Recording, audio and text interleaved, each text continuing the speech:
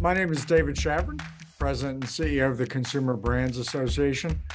We're really excited to have you join us today for our CPG Speaks series. This series allows us to come together in the industry to learn important lessons from company leaders and to really help you think differently about the business and the industry and ongoing trends in consumer products.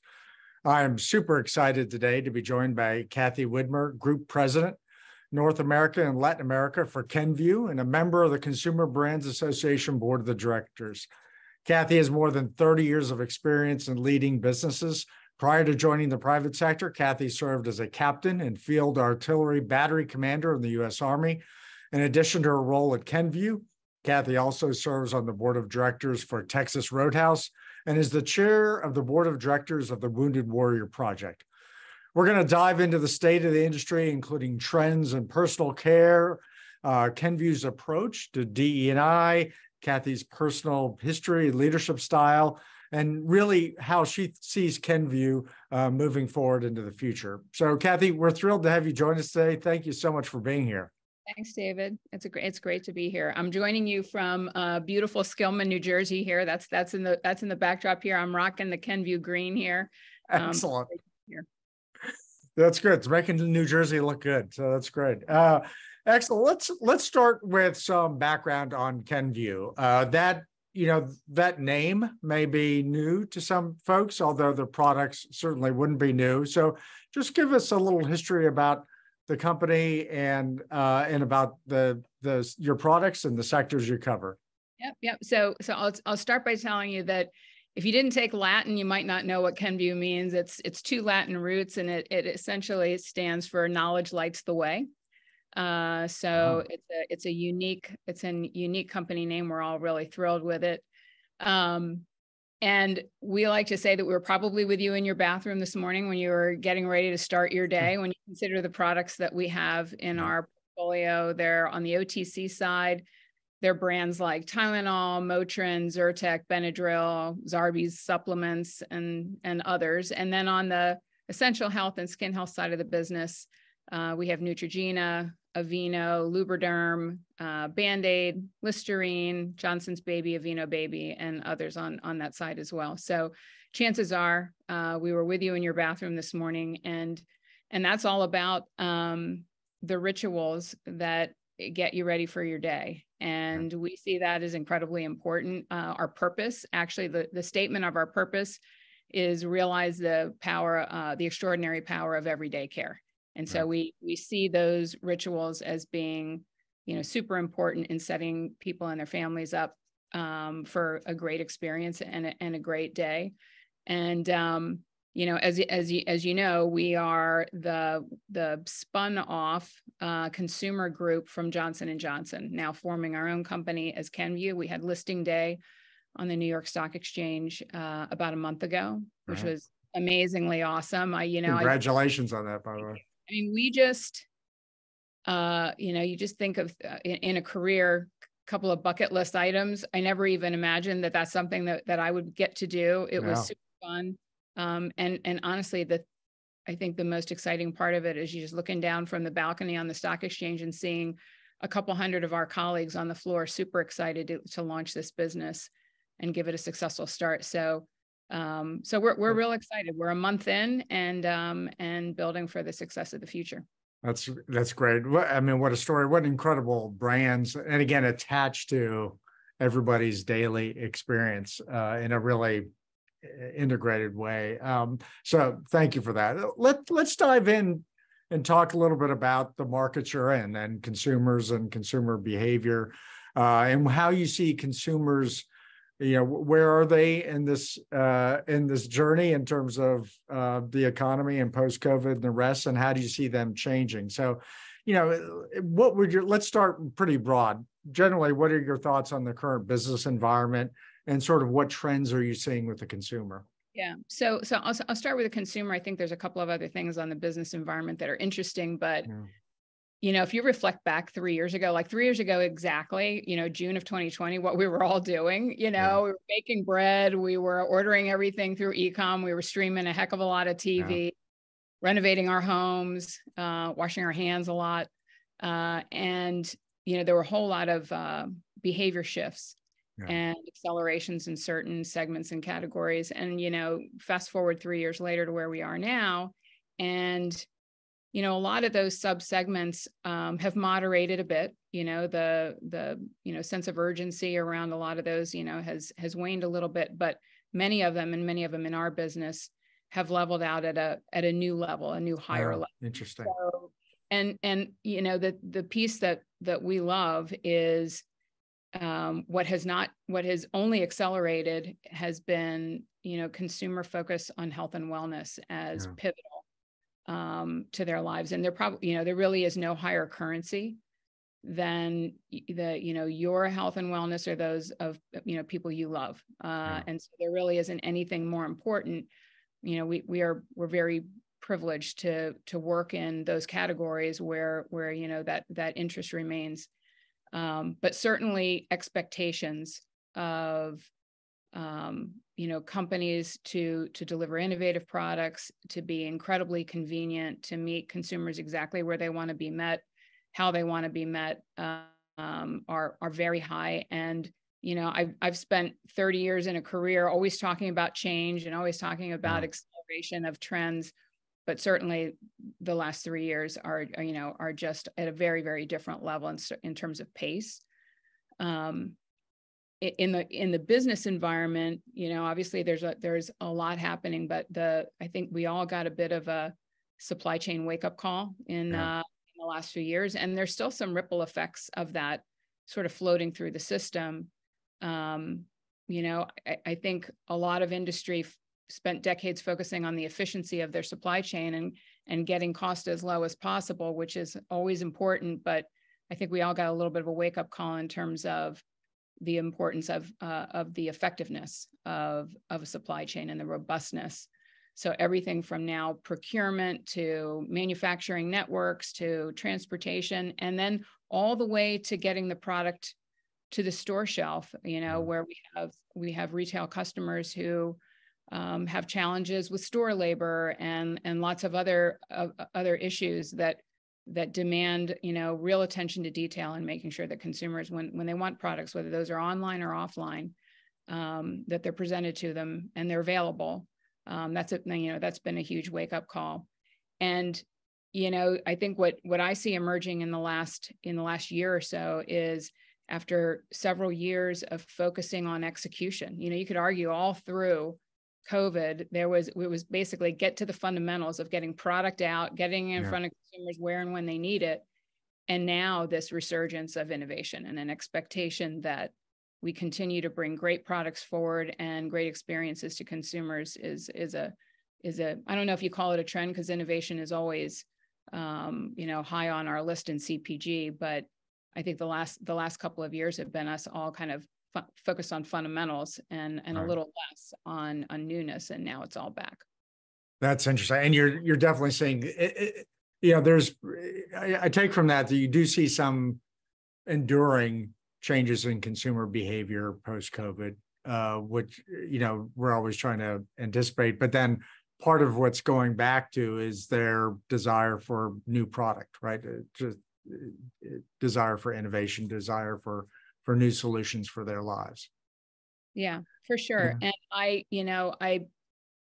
I think that the bar for innovation grows tremendously, especially in a digital environment. And I have a little gizmo here I want to share with you, because I think it's super cool. This is my phone, and on the end of my phone, this is an otoscope. And so if I had this when my kids were young, I would have been thrilled, because essentially this allows you to diagnose an ear infection in a child at 2 a.m. and then immediately go to telemed to have that medication delivered to you. So taking the anxiety and the very unhappy baby in the middle of the night and being able to, because I think, at least my experience back when my kids were that young, was I was pretty sure it was an ear infection. And so you're going to go through the whole hassle of taking a very unhappy child, to the emergency room to get treatment, and then follow that on to find your way to get a prescription is it's no fun.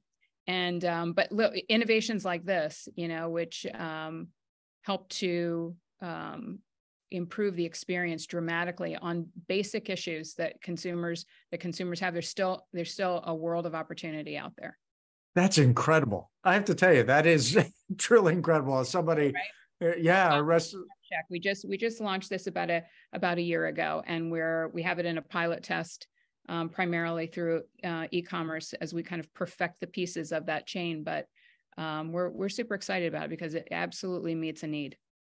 You could totally see the tie-ins. By the way, there's no more telemedicine now, so you can diagnose and also figure out solutions with your healthcare provider that much more seamlessly. That really is innovation, right? That changes how somebody lives their life. Let's dive into the digital engagement with the consumer, if we can, just for a moment. Obviously, in the consumer product space, it's still a lot of, working through retailers and working through good retail partnerships where folks have been recipients of the marketing or recipients of the message and going to that retailer to get that product and all the supply chains that are designed related to that. But obviously in digital space now, consumers have other expectations. Maybe they want to get it through other means, digital means. Maybe they want to communicate with you more directly. What kind of trends are you seeing in terms of a digital engagement with the consumers? What do they want? What do they expect? And how are you kind of adapting the business to that? Yeah, I mean, I think it definitely starts with what consumers expect and what they very quickly adapt to themselves, and you need to be there.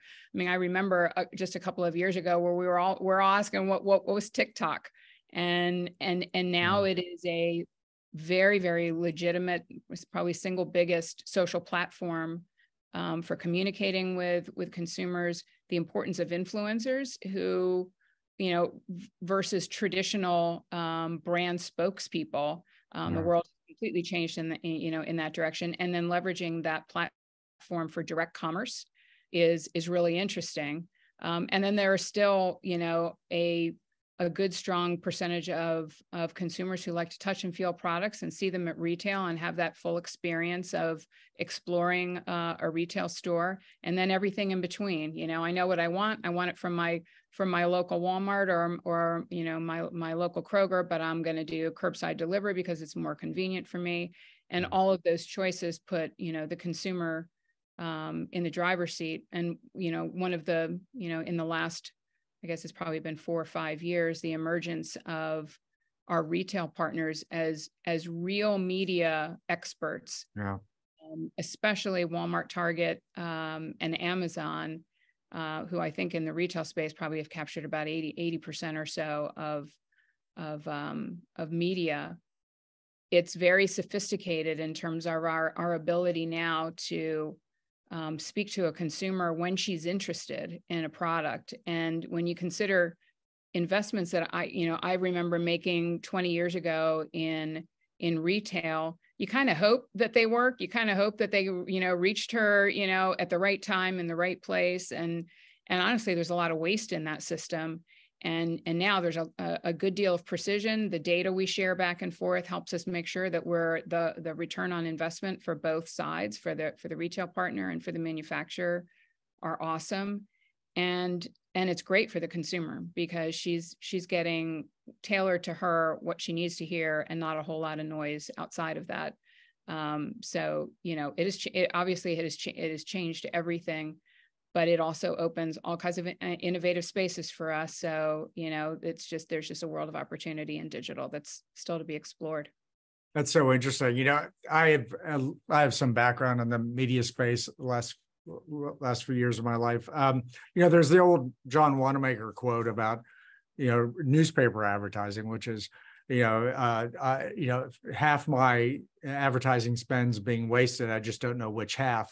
And there was early on in digital advertising, there was this view that, the digital advertising is going to fix that. Well, really the dirty little secret for a lot of components, it didn't really fix that. But now you're seeing with retail media networks and the intense first party data at point of purchase that you're getting real time data about consumer behavior, consumer intent, and those partnerships are going to be critical moving forward. I take it you'd agree, totally. right? And I just, they will create little mini industries, will come out of that and will surface in terms of, you think of media optimization that happened in the legacy way, and now you have a whole different platform of media that will spin off all kinds of industry in and of itself. But it's pretty great that truly the waste is coming out. I don't know if waste is the right word, but that, like, which half doesn't work, Yeah. it's not a half anymore, right? So that Right. the margin of error there gets smaller and smaller. And to the degree that we perfect the return on investment in that space, I feel great about it, because it feels like it's within our capability to get better and better at the return on those dollars. And there really is a lot of alignment with the retailers. You could quickly get into sort of a competitive perspective, but for the most part, what I'm seeing anyway is people feeling like the interests are aligned in terms of you trying to connect with the consumer and sell your product, and the retailers wanting you to do that in the best way possible. I think that's what we all want, right? We want him or her to be happy. We want them to find what they need or they want. And when we do that, it's a win-win on both sides. So sharing the information, kind of opening the toga a little bit mutually, helps us serve her better. And then we both win in the process. And I think everybody's kind of coming around to that. Great. So, classic question, crystal ball, which is really fun. Where do you see the consumer headed in 2 to 4 years from now? Obviously, big time of tumult post-COVID. People are like pausing, but consumers never pause, right? There's going to be trends and changes going forward. What are you really seeing as trends propelling in the, say, 2 to 4 year time frame? Well, I think the one that we watch closely is, in the health and wellness space, is what can I do preventatively to preserve and protect my wellness and that of people who I care about and my family members. And so that move a bit from reactionary and acute treatment to what might I do to prevent and to give myself the best chance to stay healthy for a longer and viable is, I don't know, that's a 2 to 4 year trend, but that's in perpetuity, especially after the experience we've had in the last few years. That has elevated.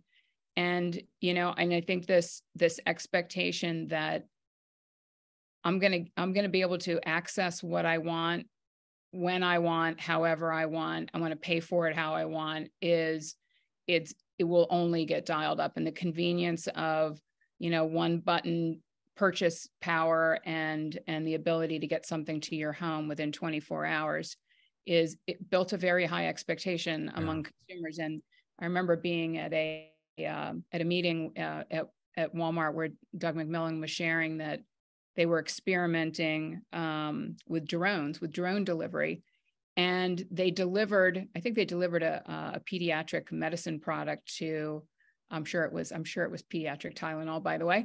But anyway, it was a pediatric medicine to the front lawn of a woman who had ordered it, and they got it to her house in 22 minutes.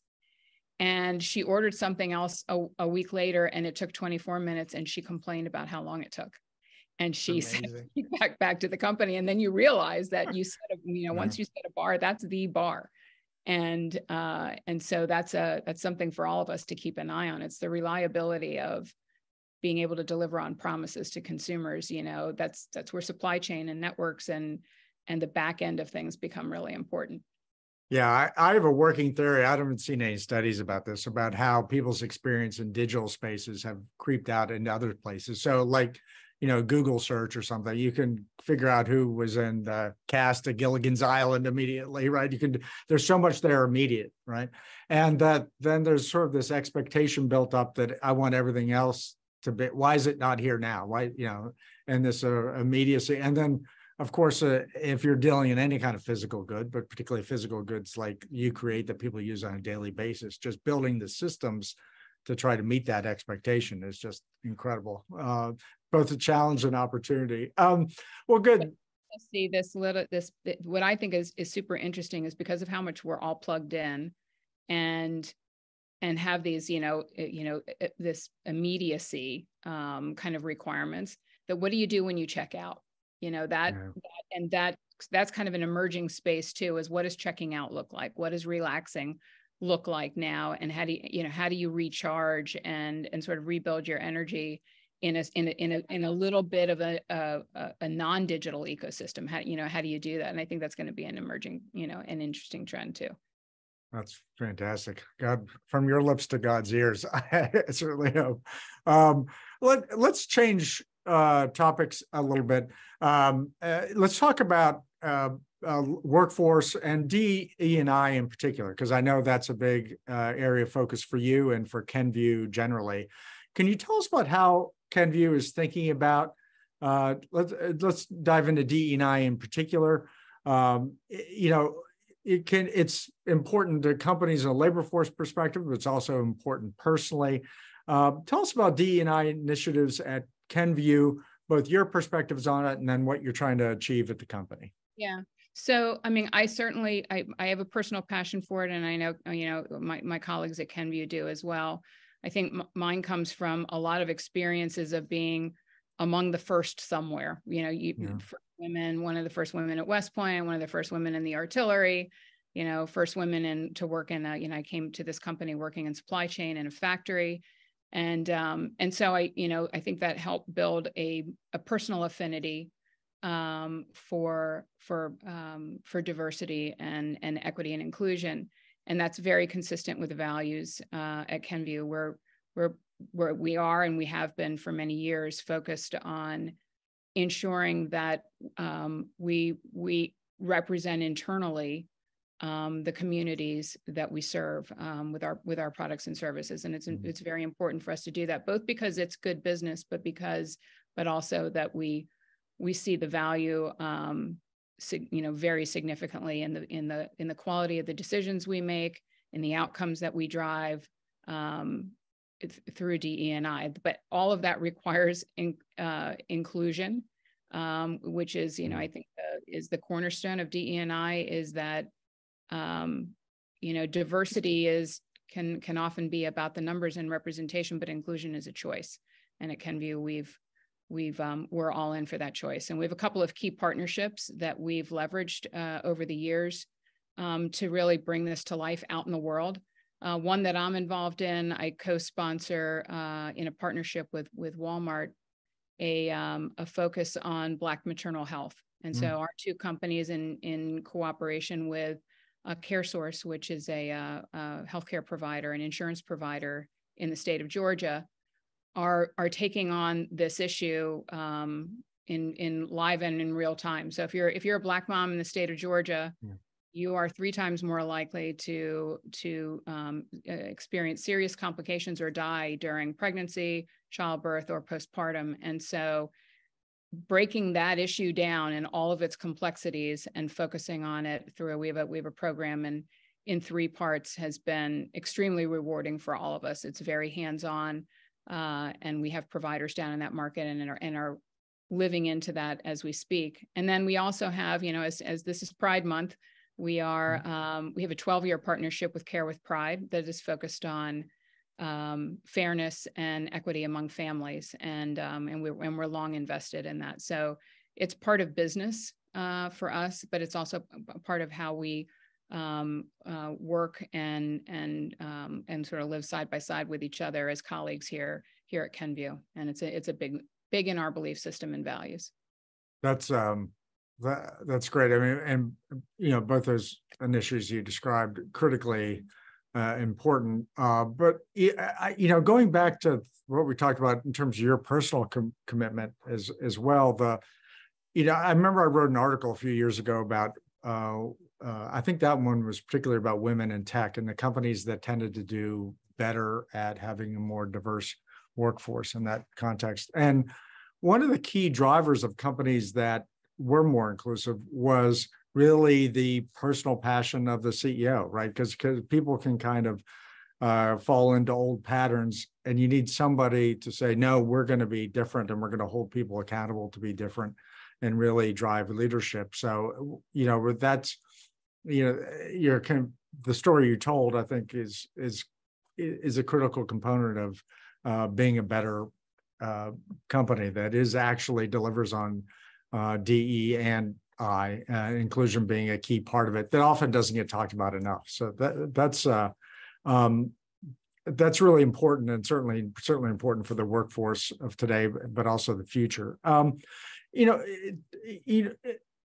If we could dig into that just a little bit in terms of how you view your story and your role as a leader, what role should the leader play in terms of driving an organization forward, in particular on workforce issues like DE&I or taking care of your employees? What is the role of leadership in terms of delivering? Well, I always tend to think that we're all in the people business. Yeah. At Kenvue here, we're in the people business, and we just happen to be in the world of your daily rituals and your self-care.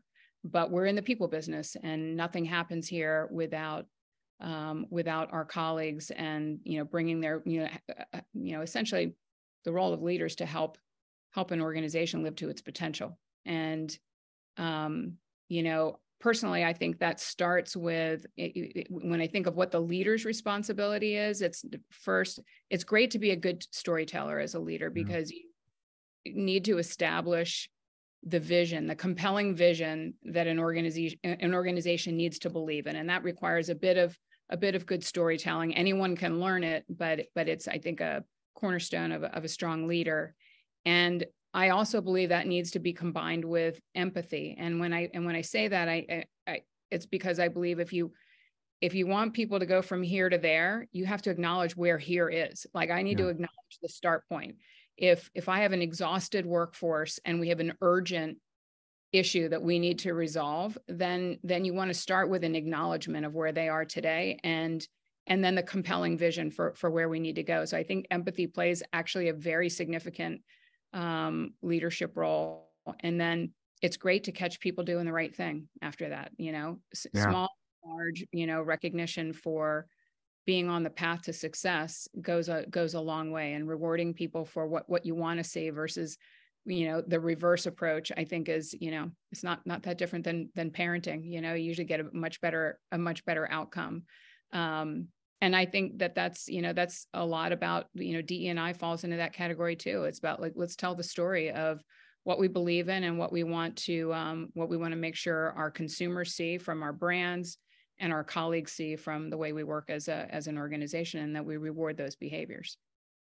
That's excellent. I want to dig into a little bit more about your personal story and your leadership style. But before we transition further into that topic, I do want to remind the audience that, we've saved time at the end of the session today for questions.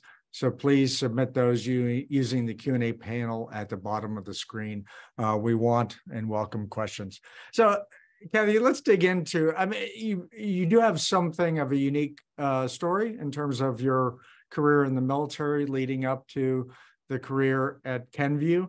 But let's start with the personal journey. Tell us a little bit about your story, where you're from, your personal journey, and then how that has all brought you here and molded your approach to leadership. First of all, there's absolutely no way I would have predicted where I would be right now. I grew up in a third generation military family, went to West Point as the fourth class that had women. Wow. And I will tell you a little bit about that. Is mostly I wanted to see if I could get in. And then you find yourself there, and then you say, well, let me see if I can graduate before an officer in the Army. And I joined the artillery because back then it was one of the very few combat arms assignments that were open to women at the time. And the combat arms are sort of the prestige of the military. So I wanted that challenge and chase that down. But this was all pre-Afghanistan, pre-Gulf. And so my husband is my West Point classmate. We were in the artillery together, and when we were having that debate about do we stay or go or leave the military, honestly, the reason we left is back in those days, it was very hard to keep a family together in any way. We had our oldest daughter by then. And so J&J hired both of us. And so we moved to J&J. But my first job at J&J literally, was managing about 40 men who worked on the night shift making Stay Free maxi pads. So it's been a long journey since then. Yeah. And a lot of little, I'm not going to take you through all of it, but just to say that there were a lot of startovers. I started over out of the military. I started over after 8 years in supply chain in order to become a commercial leader, started over at the bottom, and have looped back a couple of times in my career to get some experiences that I thought were pivotal, and have a shot at a couple of roles that I really, from the time I came to J&J, I always wanted to run the Tylenol business. And I did a lot of, loops around and sideways positions in order to queue myself up to be under consideration for that.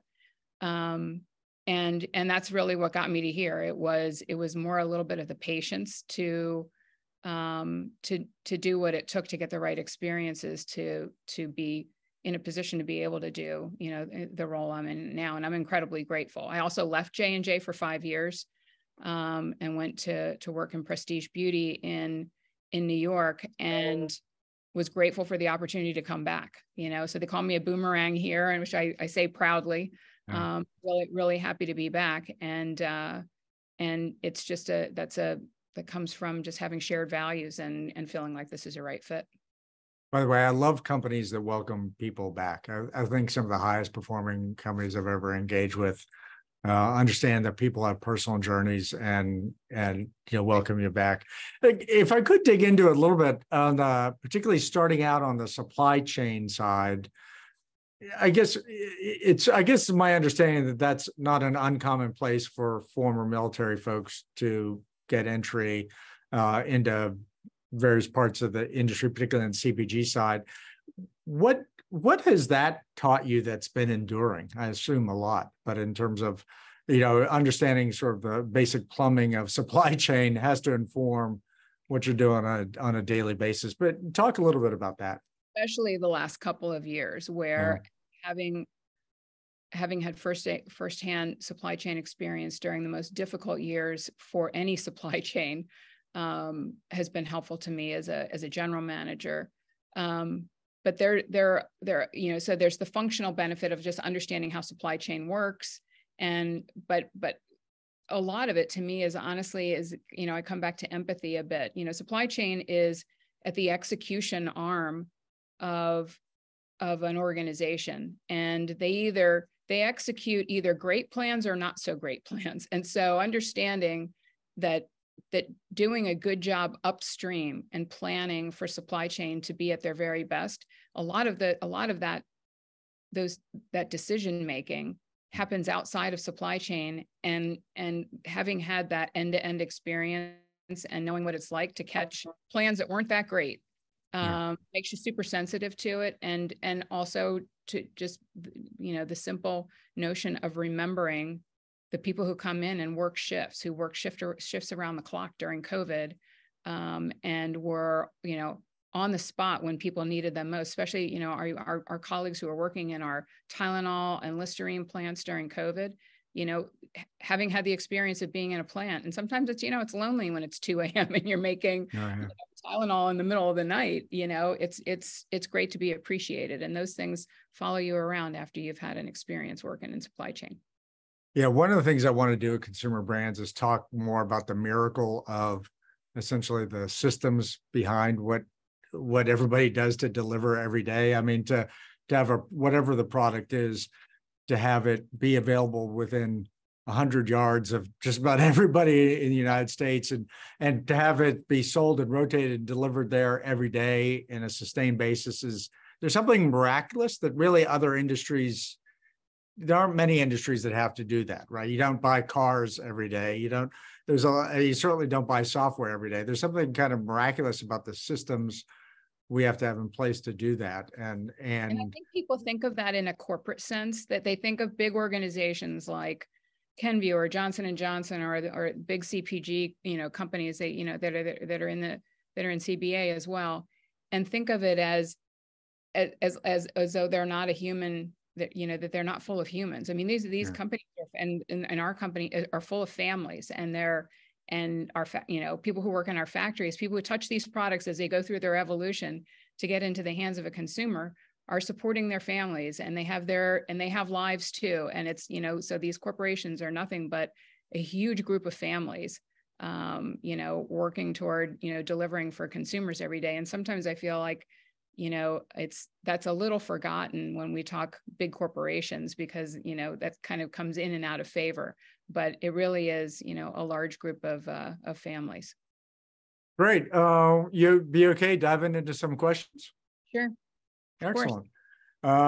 Let's see. Let's start with, one of these questions ties into another question I was going to ask you, but so it all fits together. What is the hardest lesson you've learned in your career? I was also going to ask if you have a piece of advice for folks, but what's a hard lesson that you've learned? I'm going to say that about midway through my career, I was not so gently told by a manager that I work for that what got me to that point wasn't going to get me the rest of the way.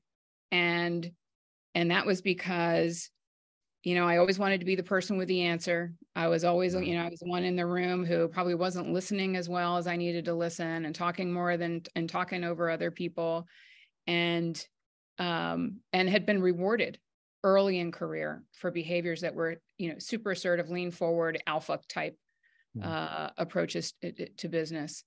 And what I firmly believe is true is that in, large organizational leadership roles, you have to be a great listener. You end up becoming basically you're a vessel for other people. You're a platform for your team to perform at their best potential.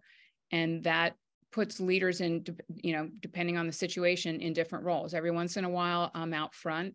Every once in a while, I'm at the very back of the organization, but mostly you're kind of shepherding them from the side. And just, I'm grateful, and I'm still very close to this J&J leader who gave me that advice. But what she used to do is if I was sitting in a meeting with her and she saw me leaning into these, behaviors that weren't going to get me where I needed to go, she would put a hand on me.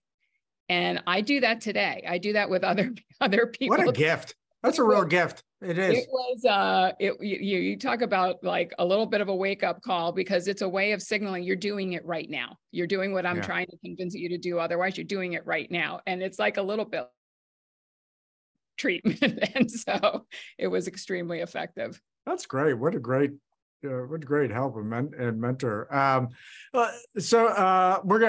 We'll change directions a little bit, with the Apple VR announcement this week, and obviously there's technological announcements we could make every week, particularly on the AI front these days. Question is, how does Kenvue see new technologies impacting their relationship with the consumer, whether it's AR, AI, AR, VR, just all the new ways that are emerging. And frankly, you mentioned one of them, which was TikTok, which is in vertical video.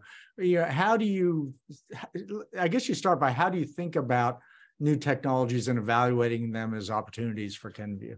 Yeah. So I think, it all starts with our strategy and our values, and ensuring that, what we might be considering are consistent with those. But we see all those possibilities, and we understand that that's has all the potential of delivering a more precise and enjoyable consumer experience. So we're invested. But I think, we're all kind of watching what's happening with especially AI at the moment, and making sure we understand where our, I don't know if comfort zone is the right words, but where's the arena of possibility for us and the applications that make sense, and what do we feel like we want to see develop a little more out in the marketplace before that's something that we think is appropriate for our business.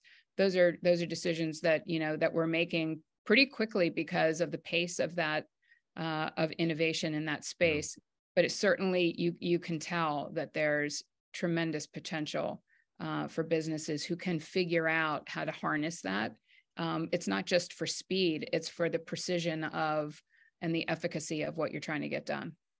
Oh, yeah. Yeah, absolutely. I mean, And it's also one of those areas that anybody who tells you they know exactly what's going on is lying to you. We're kind of all figuring it out at once.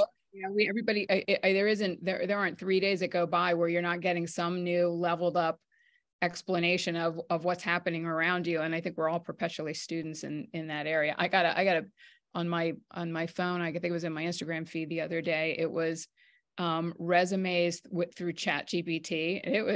It was something else. I mean, it really was unbelievable what the capability is now. And, you know, some of it has you scratching your head and some of it's just amazing.